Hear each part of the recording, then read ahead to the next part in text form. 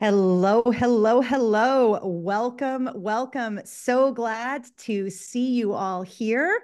We have a very exciting Writer's Bridge planned for tonight. Really excited to have you. I recorded to the cloud, right? Did I hit record to the cloud and not record to this computer? Recording in progress. It just I says think I recording in did. progress. Okay. Well, fingers crossed. I have once accidentally listed record to this computer instead of record to the cloud. And the difference is it shows you the full gallery view rather than just the speaker view when you record to your computer. And that was the one time that one of our lovely attendees, who shall remain nameless, changed her top without realizing her camera was on, and it was like a full boob extravaganza. I had to end up editing the video.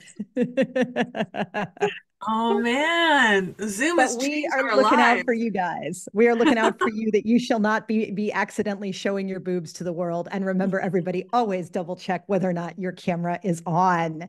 It's ruined some careers. It really has. Welcome, welcome, Brian. We are so glad you're here. It's been a while since we've seen you. And Brian, congratulations. You just got a recent publication. Brian, will you unmute and tell us what is your cool, exciting new recent publication that's a super, super big deal? You'll need to unmute yourself. Yes, I keep pressing. So it's upcoming in May. An essay that I wrote will be featured in the emerging writing series for Roxane Gay's The Audacity. Wonderful. Hooray, hooray, hooray.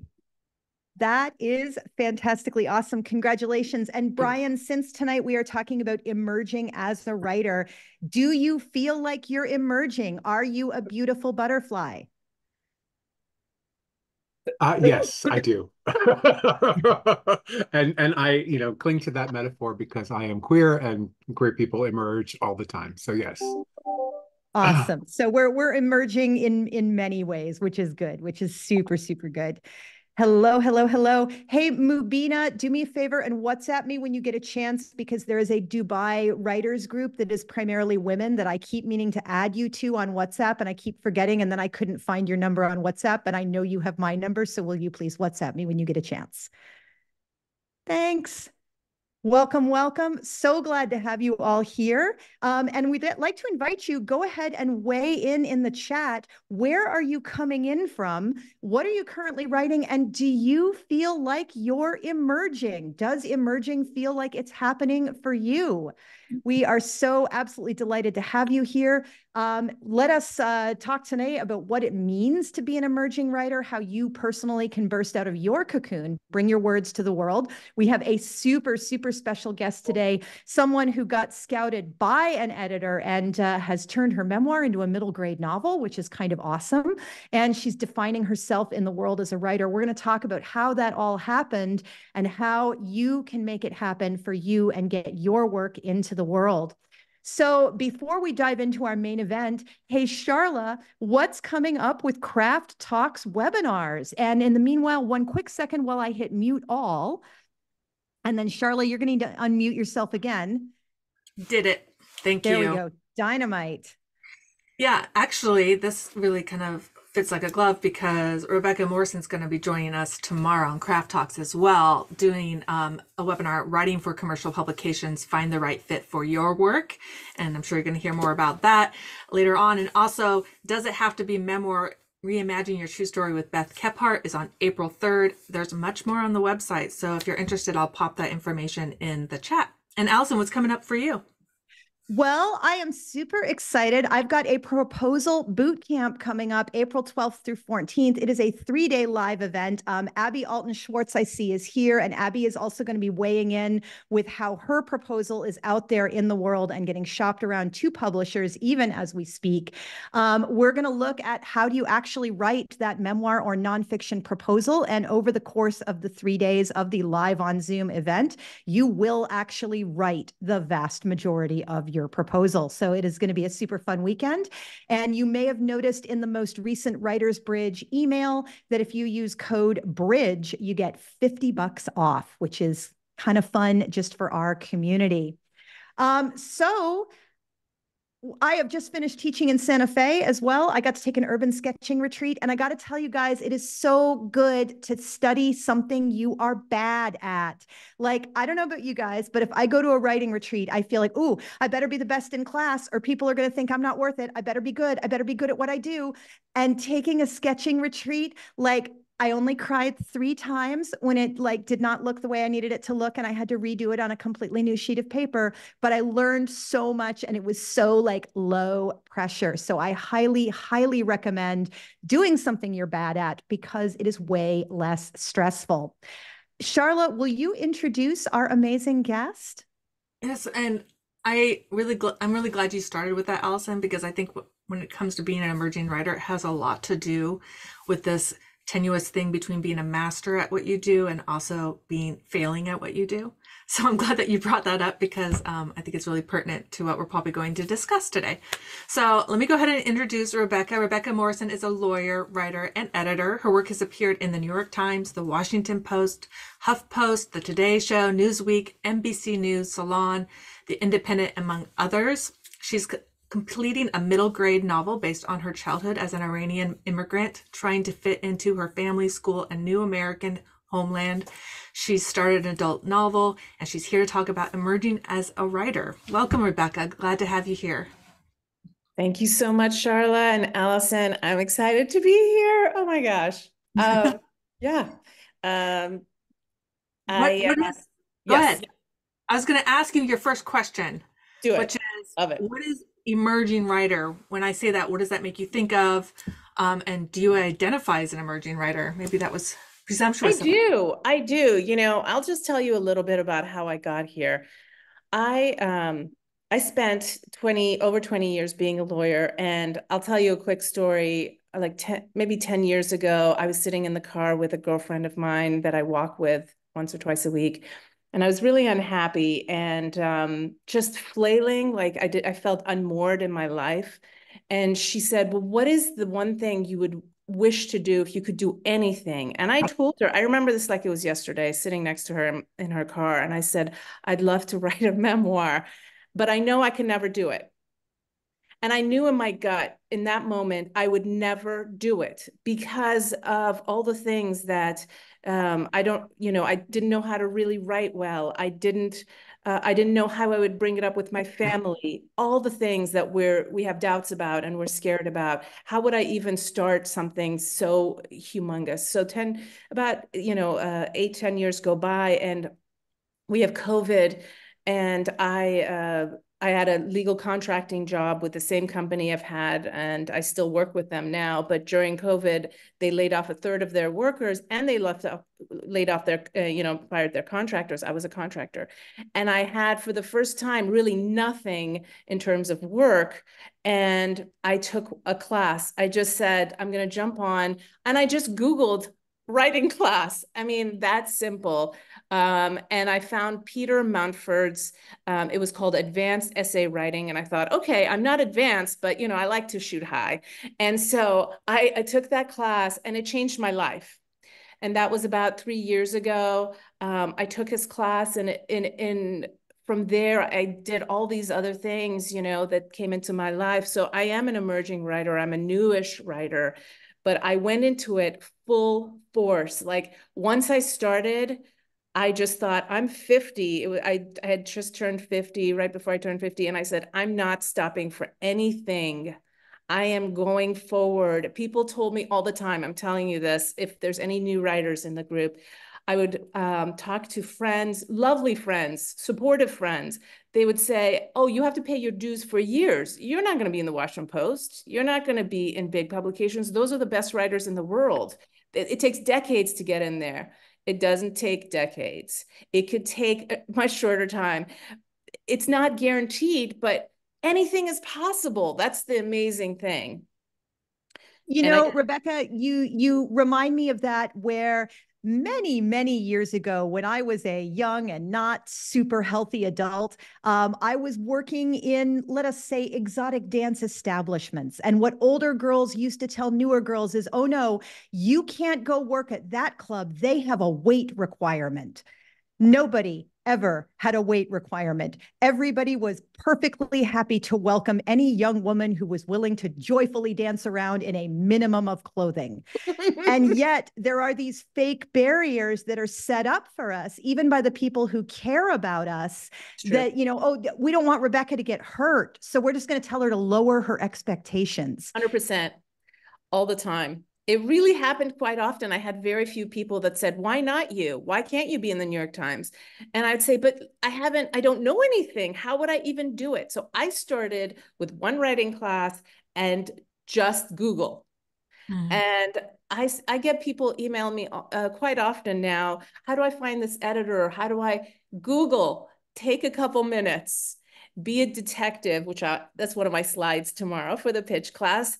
The class tomorrow is how do I get my essays into big national publications, which was my number one goal, because when I started writing in this writing class, I knew kind of like this was the beginning. I'm going to do it. I'm going to write this memoir, but then who's going to publish this memoir? I didn't even know you needed an agent. So they're like, you need an agent and this is how it works. Okay, fine. How am I going to find an agent? They said, there's only a couple ways. One, this is what they told me. This is all from they said, one, you need an enormous platform. I knew I couldn't do that. I'm not that kind of person. I can't have 100,000 followers. I can't do it. Two, they said you need like award-winning writing and like the Sun or Paris Review. That's really, you know, literary works that like you get awards for.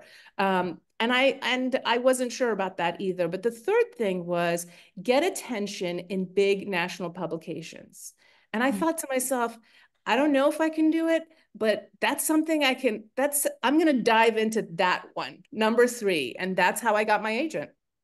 So, Rebecca, you said that you knew that this was an advanced course. Yes. What was the feeling when you joined? Did you feel like, you know, this was a place that was welcoming to you, or did you feel like, oh, I'm just going to shoot for the stars and see where I land afterwards? That's a great question, you know. And same with when I'm also a painter. So when I started taking drawing classes, I felt the same way, like, wow, there are these people that are so much better than me. But when I took Peter's class, I would say in the bottom third. But it was great to see these top, gorgeous writers. And it really made me want to join them. It made me want to learn from them. And Peter was a very patient teacher, and he was, I liked his toughness. He told it like it was, and then let you do the homework. So I just did it. I did the work. Yeah, Peter Malford is great. Yeah. And let me jump in there too. Like if you are in a writing group or a class, and check in with your own like honesty, like don't think you're being arrogant or braggy. Just check in with your own honesty and go, okay, do I feel like I'm the best writer in this class? Because if you are, you need a harder class. It's time to level up. We play better tennis by playing with better tennis players. We write better by being around better writers. So I would strongly, strongly encourage you, level up, get into a class where there's at least one person who you think, man, that person's work is so good, I feel intimidated by it. Because it will make you reach a little harder. It will make you work a little more, and you will find yourself looking more specifically at their work and going, well, what is making them better than me? So, Rebecca, do you feel like you are emerging as a writer on purpose? Because you're definitely putting in the work. I know you send a lot of pitches for every pitch that gets accepted. True. How much is coming from your choices and actions, and how much is out of your control? It's just been a lucky break. It's been good timing. What do you feel like the balance is on that? That's a great, great question. I think it's both. I really, I am from Iran. So I started writing my story, immigrant, belonging, identity, things that really meaningful to me. I also had a mother who wanted me to be thin and did a lot of hard, dark things for me to be thin.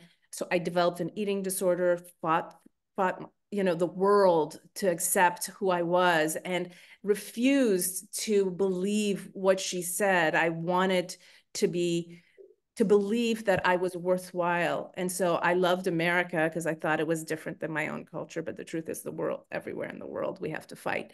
So I had these, I think, these lucky beats, as I learned from Allison, one of her craft talks or webinars. I don't know. I took everything Allison had. I still do. And she said, you know, stick with your beat. And I did. Those were my beats. And I'm lucky that my beats, immigrant, identity, belonging, mother-daughter, weight issues, eating disorders, those are things that resonate with a lot of people. So in that way, I was lucky. And some of those things hit really far and wide. My 2 viral pieces, one of them was about being an American and what that means, and something that happened to me and how I defined myself, first negatively and then positively. My second piece that went viral in the Today Show website was purely mother-daughter. How does a mother and daughter how do they have a relationship when the mother doesn't unconditionally love the way you are? They want you to be different because they think that's the right way to be. And so I wrote that piece, and it has nothing, like the 2 were very separate, and both of them kind of hit that core message that people could say they saw themselves in that. And so part of it, I think, was really drive. I did not take no for an answer. I pitched so many people before I took a pitching class, before I knew how to do anything. I would just email editors that I would find on Google, completely blind. And 90% of the time, they didn't respond to my emails, or once in a while, they'd email me back, like 5% of the time. And I thought, oh my gosh, I'm going somewhere because somebody's responding to my email. But like sometimes, because the piece had been, I'd worked on the piece in the class, or like after class, I'd really worked on it. The piece was good. And an editor would be like, she knows, you know, she hasn't done anything, but the piece is good. Like Noah Mickelson at HuffPost. I hadn't done any pieces, and he took that piece and it changed my life. Mm.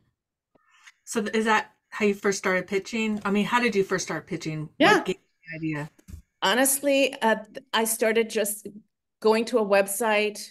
I wanted the top websites, even though I hadn't done anything. But so I'd go to the Washington Post, go to the masthead, go to the bottom, email, just Google editor, parenting, Washington Post. Who's the editor? Figure out how to get their email, and then email them.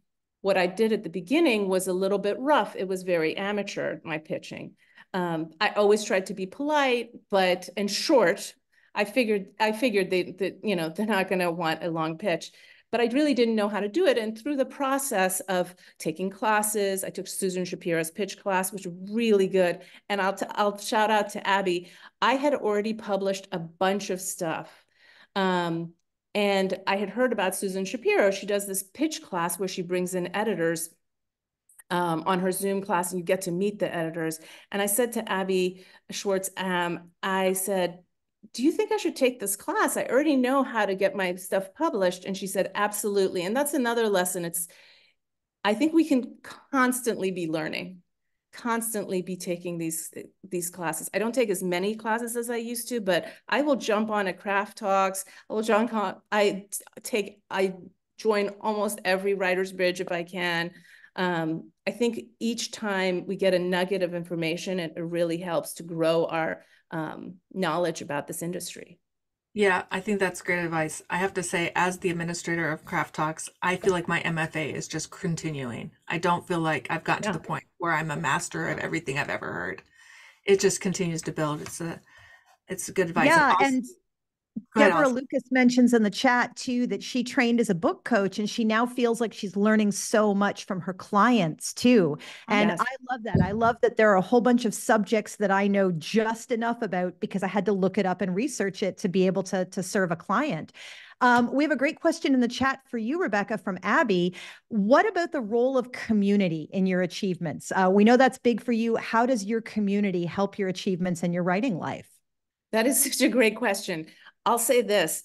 besides taking classes, the most important, and even maybe more important, or the same, I don't know, is the community I found right at the beginning of this process. I met one person, Hannah Greco.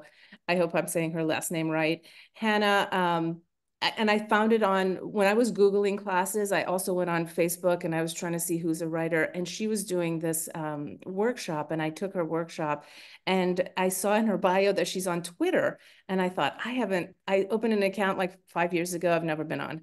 I went on and just followed her, one person, and I fell in love. Love, love, love. I fell in love with Twitter. I know it's not a popular thing to say, but I followed every writer. I read every piece. And the community, the writers community on these social media platforms, and for me, Twitter is the most powerful one, is incredible. I've been a lawyer. I've done a lot of stuff. I've never seen people help each other in the way that they do, or they have for me on Twitter. And within those first weeks of being on Twitter, it's totally true. You know how Twitter does spaces? It's like a conference call of Twitter. I don't know. I used to do that. I saw it said women writers. And I was in the car with my husband, and I said, I'm just going to click on this, sweetie. Just don't say anything. I think I didn't know. I thought it was a conference call. And I get on, and it was Abby and Megan, two wonderful writers that were leading a women's writing discussion on writing memoirs. And I fell in love with this group, and we still talk almost every day on our group. And we encourage each other, and we share life's issues. It's really, a community is everything. And it's not just the support they give you, like on Twitter. I'll tell you, and I'm talking about this tomorrow also, a lot of the leads, a lot of the that I get for pieces, a lot of the editors I've become, knowledgeable about. A couple of editors I've become genuinely good friends with, all on Twitter, because you get to know who they are. Read their pieces, read what they publish, read what they care about. Sometimes you think this person is not the same as me. And other times you think we could be twins. Right. And it just really connects. And that'll come through when you email them. You don't have to say much, but if you say, oh, I saw that piece you published and it was beautiful, that's enormous. That's an enormous connection. But it's also not something people often do. They don't often find the time to reach out to other people. And I think that makes a big difference. None of us are doing anything on our own. We have a question in the chat real quick from Catherine, who says, do you write a piece and look for a place to pitch it, or target an outlet and write a pitch for a timely piece? That's a great question. I did what, in my gut, I always wanted to just write what was most important to me, because I waited all these years to write. So when the floodgates opened, I said, I had all these stories that were bursting out of me. And Peter Mumford does something great in his class. If you end up taking his class, he makes us twice during the, 5 weeks, 8 weeks, I can't remember. He makes you brainstorm some of the most important stories in your life. So it's one paragraph brainstorm. So he says, do 5 at a time. I think I've published every single one I brainstormed in his class, because those were those stories that were sitting inside waiting to come out. So I write, and this is not everybody does this. In fact, I think most people don't do this, but I write the piece I love first. Then I find the place that it should go. And I make it, I just squeeze it in. I make somebody take it. Eventually, that's what I do. I love that. Your viral essays, Rebecca, they have all dealt with your personal life. Some of them have dealt with your mom. Yeah. How do you handle the level of privacy that you want versus the level of self-revelation and vulnerability that a lot of your essays show? How do you balance those things? It's really hard. I'll tell you something. That's one of the reasons that I ended up turning my memoir into a novel, because during the time I was writing the essays, I didn't think what it would do to my family and my community. I knew that it was going to be tough for them. So my brother's very funny. He's like, just like a lawyer, you set it all up for us. From the day one, I said, I'm going to do this, guys. I'm going to do this. So every week. So they were prepared. I told them I was going to do it. But once you do it, it feels different for your family. It's not just about my mother and I. It's every person that knows my mother, her sisters, her friends around the country, my brothers, who that's their mom too, cousins, aunts, uncles, friends. So when I did my most personal piece on the Today Show, because I'd written about my mom twice before in the Washington Post and New York Times, the same kind of story, but the Today Show piece was more authentic, and it dug a little bit into the hurtful stuff more. People called her and said, how could your daughter do this to you? And she called me crying and she said, people think I'm a monster. And she was bawling and she was crying hard. And I couldn't breathe. And I said, I thought to myself, am I the monster? Like maybe I'm the monster here for writing this. But in the end, a couple hours later, when we both kind of calmed down, she said, no, keep writing. Keep writing the stories, because this is what you want to do. This is what's healing for you. This is what you want for your life. And I'm your mother and I support you.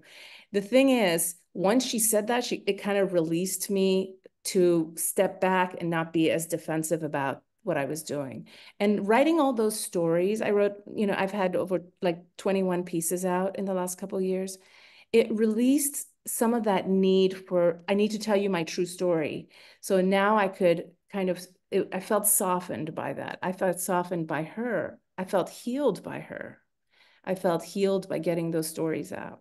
And I could take. You're gonna write a blog for Brevity called "I Am the Monster," right? Right. I should. It's really hard. I mean, you know how it is. We write our true stories and it affects lots of people. So it's a balancing act, but even the immigration one, and I'll tell you another quick story. So the first one is about being an immigrant, right? So when I came to America, I loved it so much. I wanted everything American. I am a very patriotic immigrant. And because I thought America is going to give me everything I want, to be strong, to be worthwhile as a woman, and to be fierce. And I don't want to give anything up. Being a woman, I don't want to. And I thought America will allow me that. So when I became a citizen, I was so happy. And I said, I kept thinking though in my heart after 9/11, what if somebody says something to me like, go back to your own country or something like that? I would die. I thought I would crumble. I would disintegrate. And this is totally true. I would practice in my mind a speech of what I would say to this person, this imaginary person that didn't want me in their country. And I would practice that speech in my head, ready for anyone to say that to me. That's how scared I was. And so for years, writing about it would have been inconceivable. And then I write my first piece that is a national piece, and it goes viral. Like Noah said, at least 3-4 million. He told me 3 million a couple of years ago, like 2 years ago. That's Noah Michelson at HuffPost. Yeah. And they've republished it. And it went to number one. It went to the number one trending story on Apple News. First time it went out and the second time it was published. It was incredible. So at least, millions of people. So that inevitably I got those emails. Go back to your own country if you don't like it here. Or how dare you, say this and that. And the more I wrote, the more I saw those stories. The first time it crushes you, the second time it hurts you, the third time you laugh a little bit. And you say, that's not a creative answer. That's all you got to say. Come back to me with something a little more creative than that. So it made me stronger. Yeah. We have a question from a direct message. Do you work with an editor along the way, and how does editing work? Such a good question. Oh my gosh. When I started writing, I thought every writer just sat at their desk by themselves and they wrote these pieces or they wrote these novels, and this is what I'm reading. They are brilliant. They're other kinds of humans, and I'm another kind of human. And I could never be a writer, because how could I be brilliant like that? Not that I'm saying writers aren't brilliant. I'm sure they are. But we all get help. I definitely got help. I would say the majority of my beginning pieces, Peter Mumford. He was my teacher at first, and then I emailed him. I said, would you be kind of my mentor? And I hired him on an hourly basis. And if I had an idea, I would write it and I'd send it to him. And I'd say, what do you think? And he'd give me his feedback. And slowly with that, I got to understand how to write a piece well. I mean, better. I mean, well, who knows? Who knows when I'm going to get to well, but better. And after that, when I stopped, having him as a resource, I would read it out loud. David Sedaris says, he always says this, and I saw him once and I love him and he was my inspiration. And I always wanted to be David Sedaris. Like, I thought, he is the best. That's the kind of thing I want to write. Make people laugh, make people cry. Oh, is there anything better than that? And I went to the Kennedy Center to see him, and I was like, I have to ask him a question. And my husband's like, do it. And I stood up in the Q&A and I said, people say you have to have a writing group, and because not everybody has a writing group. I don't have a writing group that we read each other's pieces. That's not the kind of writing group I have. I'm just alone in my house. And I said to him, what if you don't have someone to read your piece? What if you don't have a writing group? What do you do? What kind of writing group do you have? He said, I don't have anyone reading my piece, but I read it out loud again and again and again. And wow, it helps. And it's kind of my other person. When I wrote the brevity piece, I was at Allison's workshop in Italy. It was amazing. And I didn't have anybody to read it. I didn't give it to anyone, but I sat in there and I read it out loud. But and people say this all the time, have another pair of eyes. I email friends now if they have time, before my piece goes out, and I say, can you just read it and tell me like if there's any spots that don't feel right? So even if you don't have a writer group, you might have a friend that reads a lot, or a writing friend that can spare a couple minutes, and then you read their pieces. And even the process of reading to somebody who is not a writer is helpful. Yes. Like, my husband is not a writer, not a reader. When we moved in together, there were 7 books in the house total, and they were all Game of Thrones. And yet I can read him, hey, I'm writing this piece. I want it to say this to writers. And I'll read it to him. Number one, the process of reading it out loud with another person there makes me hear what's not working. And he's really good at going, well, have you made the point about what? And often it's something that is very obvious that I haven't thought about, because I assume that everybody already knows it. And then I realize, oh, no, not everybody does know this. We do need to hear this again. And I find that so helpful. Rebecca, one of your viral essays led to meeting an editor who is now interested in your book. Tell us how that happened. Yeah, it's true. It not only the editor, but also an agent approached me and said she wanted to represent me from that one piece. I mean, she ended up reading all my pieces before she contacted me. But so this is how it happened. A year and a couple months ago, I was taking Susan Shabira's class, and she said, oh, I'm having a panel in New York with editors and publishers. And I don't live in New York. I live in DC. And this is the thing. I thought to myself, and I still do a little bit, this is what I want to do, and I'm going to do everything I can. So I jumped on the train, went up to New York for Friday night's panel like a crazy person. And I just sat at the panel, and I thought for sure I'd be able to ask questions during the panel, but she didn't have Q&As. So it ended, and I talked to every single panelist. I just cornered them, and asked them questions. And some of them were like, what are you doing? And then this woman, she's a senior VP at Macmillan Children's Books.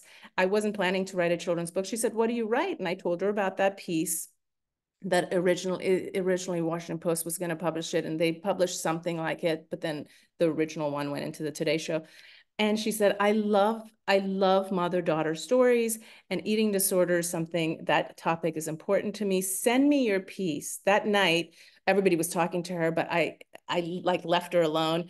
But I went up and said goodbye just so that I could have another face-to-face with her.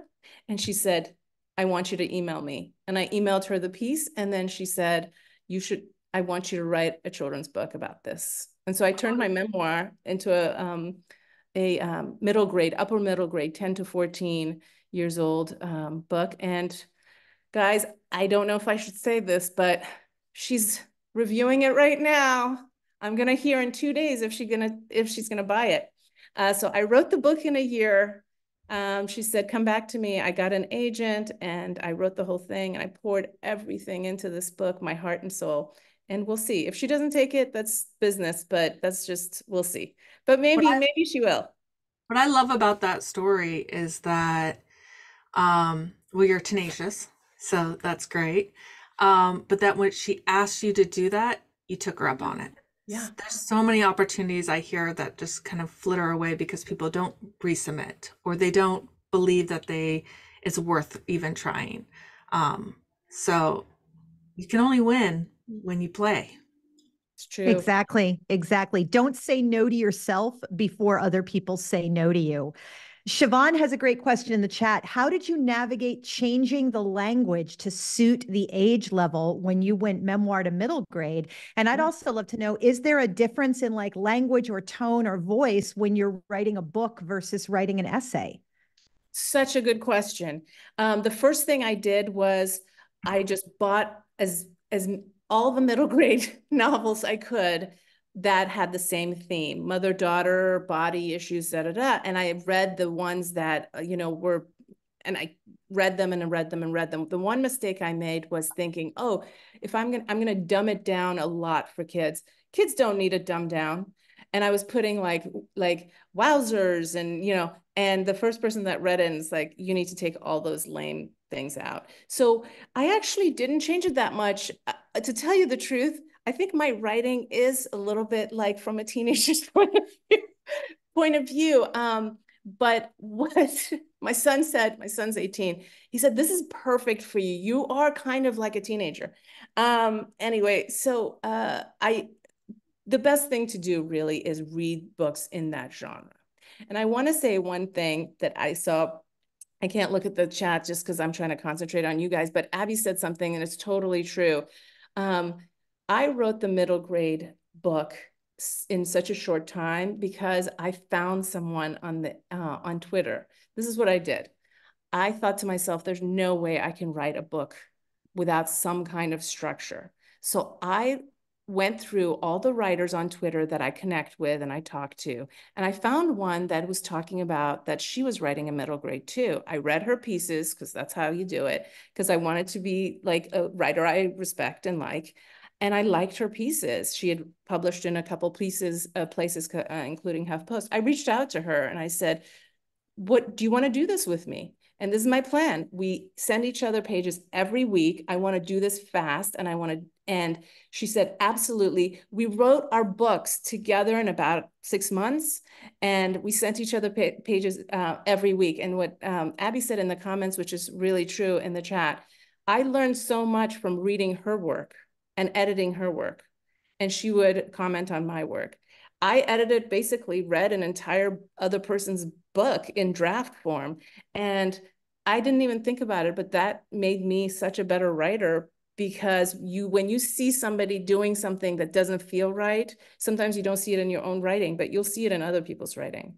And again and again and again, that's why being a good literary citizen, also like helping other people, reading people's pieces, not only puts good vibes out there for you, kindness out, kindness in, you know what I mean?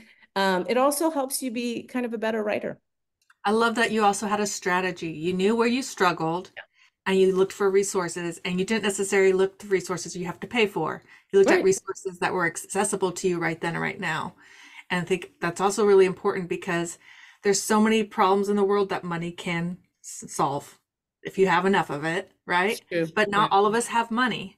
Right. So looking at ways that you can make things happen for yourself on the cheap is brilliant advice. That's great. So it sounds like you've been writing and publishing a lot. You're also a lawyer and a mom and a husband, I've been told, is pretty awesome.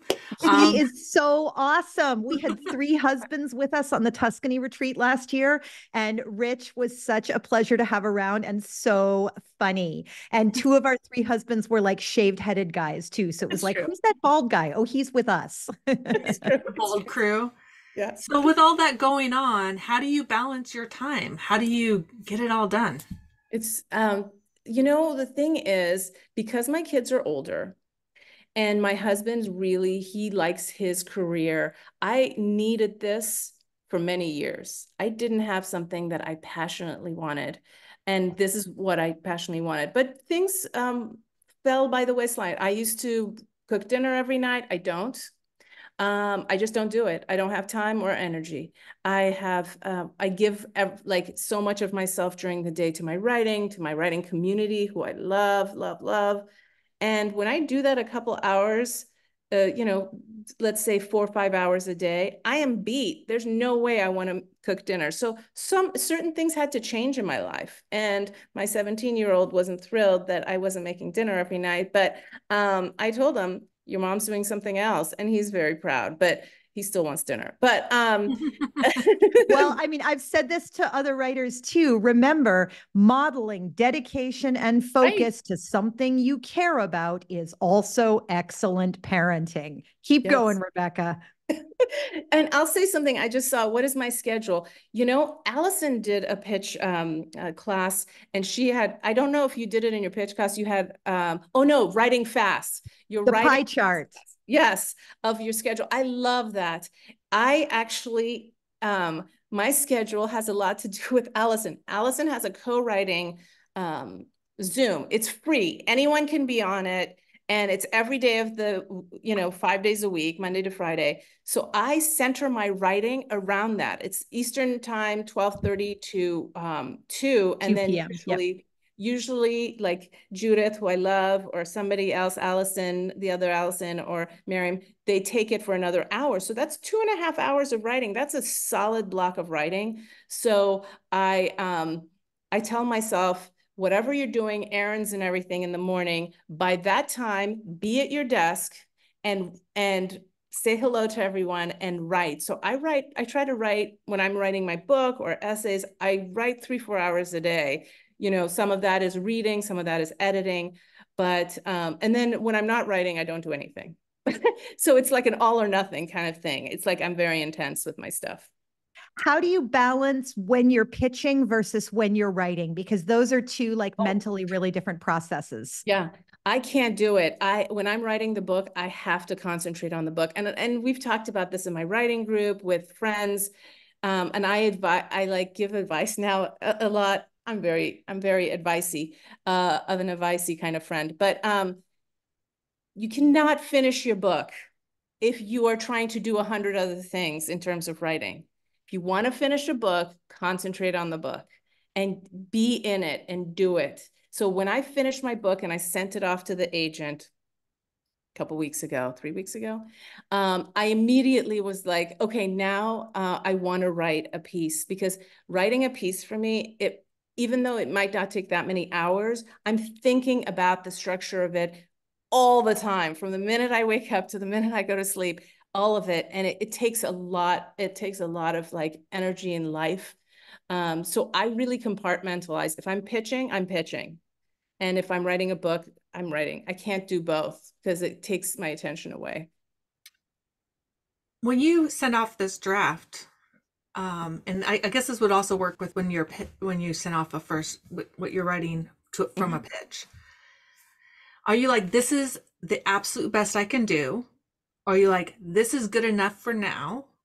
Or this is going to need help, but we're on a time limit. What do you? That's a good question. You know what? I think one of the biggest mistakes I have made in terms of pitching is doing it too soon, being impatient. Unless it's timely, then you got to get it out. But even timely pieces, I think I said this in our co-writing group. When I write a piece now, I force myself to wait a day and read it again the next day out loud. The piece has to be excellent before it goes out. And you just, it doesn't resonate if it doesn't have all the pieces. And I'm going to talk a little bit about that tomorrow. I do personal essays. I've done reported. That's different. That takes weeks. You have to interview people. There's, you have to look at studies and stuff. But if you're writing a personal essay, there's a structure to it. And I never wanted to believe that. And the classes I took at the beginning is like, read pieces that are beautiful online from publications you love and see the structure of how it's done and think about how, that you can mimic that in a way. I never did it like formally, but I realized at the end, there's got to be a gut punch at the end. There's got to be a heartfelt at the end. So hard to do. Endings are so important to getting your piece in bigger, big publications or the best literary magazines. It's always the same. That beginning and end is so important. And it's something you have to learn to do. It's not, I don't think it's like just comes easily when you're not a writer for 20 years, Mm-hmm. I agree. And one of the things that I want to advise people as far as writing craft is think about this idea of you open the loop and you either close the loop or you deliberately and obviously do not close the loop. So either there is resolution or there is active non-resolution / change of direction. And so think about, and this usually happens after the first draft, you look back and you go, okay, what's the overall thing I'm saying here in this book, in this essay, in this article? And now, how do I open that question at the very beginning of the piece? And how do I answer that question at the end of the piece? And it's not literally, here's what I'm trying to say. That's what I said. It's more like, the first time my mother ever told me I was fat was here. And then you end with the closer of, now I know I'm not fat, or the story that shows I joyfully wore my bikini to the barbecue and loved myself. That's a very simplistic example, but you get the idea of what I'm saying. Open the loop, close the loop, and think about how you can do that. We had a question messaged in email. Does it matter if a pitch is personalized? And I bet you're going to talk about this a lot more in Craft Talks tomorrow. But for example, do I have to open the email with, I love reading the Hackensack Bugle and thought your recent article on earwax was amazing? Or how do you open a pitch? Do you have to say something nice? Yeah, I never said that before I took Susan's class, because she talks about that. And I think there's a lot to that, to say to the editor that you're emailing, they're a publication and you appreciate something they've published. It doesn't have to be that way. Sometimes I say, which I'm thinking of doing with Shannon Pallas. I love her. She's never published any of my pieces, but you know what? In the next couple months, at Slate, she's amazing. I kind of like fangirl out with editors that I admire. So anyway, sometimes you can say, which I've done this before, you're the first person I'm emailing about this, because I loved that piece that you did that's so similar and it meant something to me.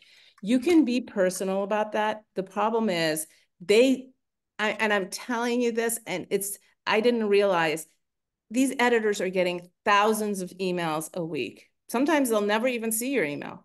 They won't open it. Somebody told me this early on, and I was like, that can't be.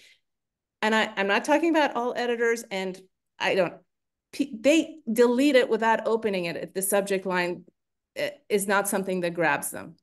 So it's not a guarantee that they're going to read your whole thing. That subject line has to be something that they're looking for, something that grabs their attention. That's why I'm going to talk about that. That title is so important. So you can be personal, but keep it short, keep it tight, keep it professional. So, looking in the chat, seeing if there's any questions. Did I miss anything, Allison, in the questions? No, I think this is totally amazing. I think we're going to pop into some breakout rooms for a couple minutes. Remember, everybody, breakout rooms are never as freaky as you think they're going to be. We've had a lot of people meet people who they ended up pitching to, hanging out with, bonding as writers. You don't have to join it if you don't want to join it. We'll just pop you into breakout rooms for about 5 minutes.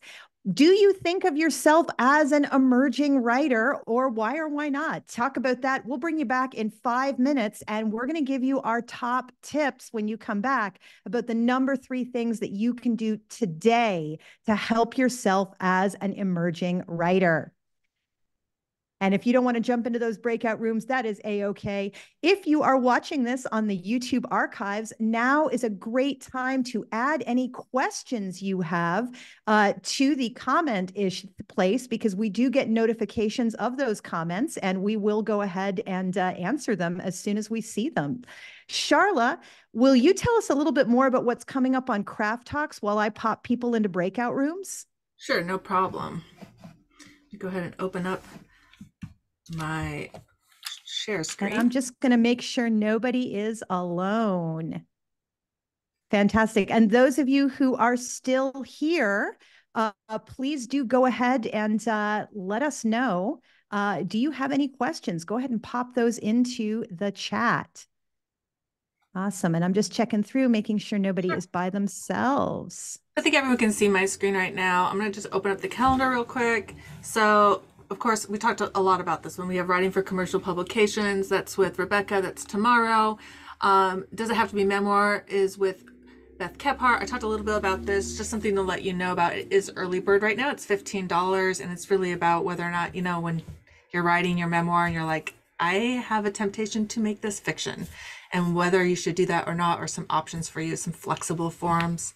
We have Allison doing The Secret of Structure, Shaping Your Powerful Publishable Novel or Memoir. So we'd even mentioned that. And it's really, I've been asked a lot for more craft talks about the second draft.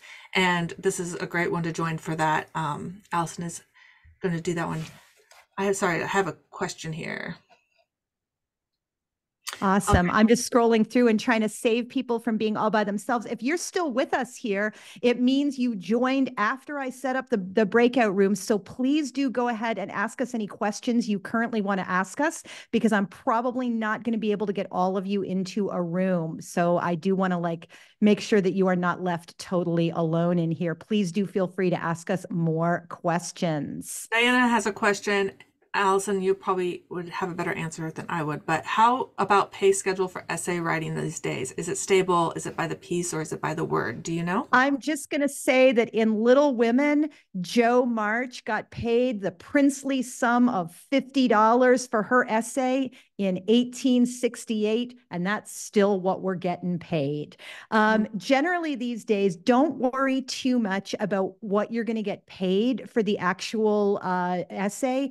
You're far more likely to be able to use it in terms of how do you use it to promote your own work? How do you use it to share your work on social media, because it gives you something to talk about? How does it help leverage you in the public sphere? And how does it let you talk about something that's really important for you to talk about? There's a question also. Do you know, Allison, is there a fiction magazine, like a thriller magazine, that actually pays to publish work? I don't know, because that's kind of out of my realm. But I do know there are a lot of literary magazines that publish fiction, and there are a lot of genre magazines that publish fiction that are places that you can share your work. Really, that's a plan of read widely and do everything you can to be aware of what's going on in your genre, what kind of magazines are existing out there. I have to say that not many magazines pay. Commercial magazines, yes. Genre magazines, not so much. What they do offer is readership and the opportunity to possibly catch the eye of an agent. I know, for example, if you're a sci-fi writer, you have the opportunity to join a more prestigious club if you get published, and that helps establish you for some prizes, like the Hugo Award. You have to have that club credential, but it's not, like someone said, not a great way to earn a living by itself. but it can help you in other areas if you want to say, reach out to an agent, showing all the places that you've been published already, giving you some credibility, showing that you know how to work with an editor and those sort of things. Exactly. It's really not a way to make a living. It's a way to have some nice fun money. And I find too that it's a really good way to finish a piece that is kind of lurking around in my head. Like, for example, Slate, and Rebecca mentioned Shannon Paulus as an editor there. Slate has an interesting feature called One Thing that's about like some weird, quirky tip that they think people should do. And I came up with 2 ideas for One Thing after reading it for a while. And I want to go ahead and share that with the world. So it's giving me a reason, it's giving me an excuse to go ahead and write and finish an essay. Hey, Abby, you're here with us. And Abby, I know you do a lot of publishing of essays. Will you fill us in on what your process is like? Sure. Hi, everyone.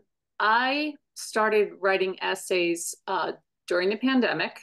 Similar to Rebecca, I started out actually with a group called the Isolation Journals, which is Suleika Jawad's global writing project, where it was originally intended to be a 30-day project during the pandemic lockdown, where she would post a writing prompt, a journaling prompt every day. And then you had the option of writing to that prompt and sharing your writing on a private Facebook group. That's when I kind of found my voice. I was doing professional copywriting, marketing writing, that kind of things for hospital systems for 20 years prior to that. So I have writing experience, but not personal writing experience. And like Rebecca, I took a course. I took Sue Shapiro's course. I joined, various Facebook private writing groups for women that most of us know about, and just built from there and just kept learning more, trying more, experienced major FOMO, and just wanted to try everything. One of the first publications I was in was Wired magazine. I never thought I'd do technical writing, but I had an idea for an essay about finding good IT support when you work from home. It's just based on, excuse me, an experience that I had when my whole system died suddenly during the pandemic, when equipment was not available readily, but because the way my IT guy had set me up with backup systems, I was protected, and how important it is to have that support. So what was going on in your life was a great opportunity to think, how do I want to share this with other people? Exactly. But I'm forgetting the question because I'm rambling. What was the question again? That's all good. We have another great question in the chat as people come back from breakout rooms. Welcome back. Deborah Lucas asks in the chat, should we try to get into print journals and publications, or will online journals give us the same boost on our resume? Generally, these days, online will boost you more. It is seen by many more people. It is much easier for you to share it. You don't have to wait for that magazine copy to come in the mail and then decide who gets your 3 magic copies and is your mother going to be one of them. And what I will say too, though, is if you are, and Anne, who's our digital strategist guru, says online is great for search engine as well, for people looking for you. The one time you want to look for print magazines, print journals, is if you are a literary writer, in which case there are agents who specialize in literary work who are looking for pieces in the journals that they subscribe to. And in that case, you want to look for one of those lists of the magazines that get their pieces into Best American Essays, so that you can get into legit big deal magazines if you are a literary writer. If your work is voice forward, language forward, lyrical, not at all the kind of piece that can be headlined on a website. So welcome back from breakout rooms, everybody. We are going to share with you our very top tips. Sharla, before we take our closing moments here, what's happening in Craft Talks tomorrow again? Have you guys forgotten already? This is going to be with Rebecca Morrison. She's going to help us learn how to pitch for commercial publications. As you can tell, she has a lot to tell us. So if you're interested, be sure to join at craft-talks.com. or email me and I'll give you the link, and also I'll pop it into the chat as well. And there's a lot more coming up so keep your eye out. Fantastic. And check your Writer's Bridge email for which you got this link. And in there is going to be your $50 off code for coming to Proposal Bootcamp April 12th through 15th. So, emerging writers, are we, can we, do we, how? What are our top tips? Sharla, what's something a writer can do today to help them emerge as a writer? So I thought about this question for quite a while.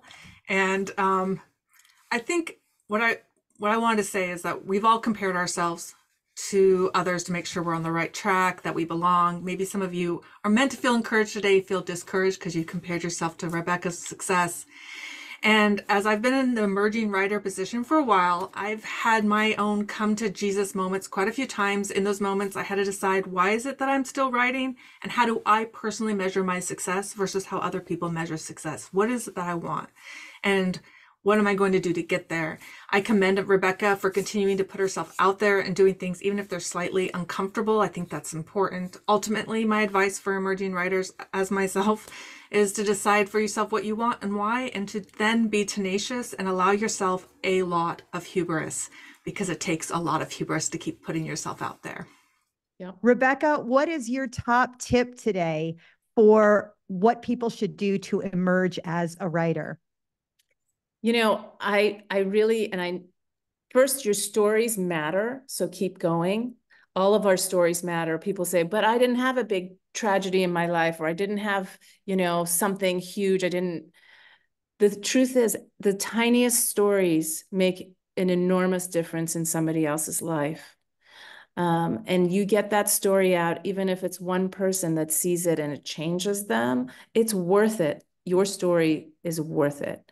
And the other thing I would say is totally different is I know social media is a garbage dump of like a lot of bad stuff, but it's also this beautiful, joyous, supportive community. If you find your writing people, find your people and rejoice in their support and give them love. And it'll be a big, big boost to your writing life. Absolutely. It's like that beautiful poem by Sean Thomas Doherty, Why Bother? Because right now there is someone out there with a wound in the exact shape of your words. As you move into your writing lives today, tomorrow, the rest of the week, remember, don't say no to yourself before other people say no to you. It is always good to thrust yourself forward and start playing tennis with better tennis players. Look for writers who are going to drive you, who are going to inspire you, who are going to help you move forward, because your words are worth it and you are worth it. We will see you again next month at the Writer's Bridge, which is probably podcasts, but maybe it's email lists. We'll find out. It's going to be an exciting surprise for all of us. We hope to see many of you tomorrow at Craft Talks for Rebecca Morrison's Craft Talk, getting your work into commercial media, all about pitching, all about the process. Rebecca, thank you so much for spending your time here with us today. You are just amazing. And everybody, please unmute yourselves for a joyful goodbye. Thanks for being here. Thank you, everyone. Thank you. Thank you. Thank you. Bye. Bye, everyone. It was so awesome. I really loved it. Thank you for giving me this opportunity to do this. It was wonderful. So Thank glad you. to have Thank you. Yay. Hey, Courtney, you look like you have an extra question.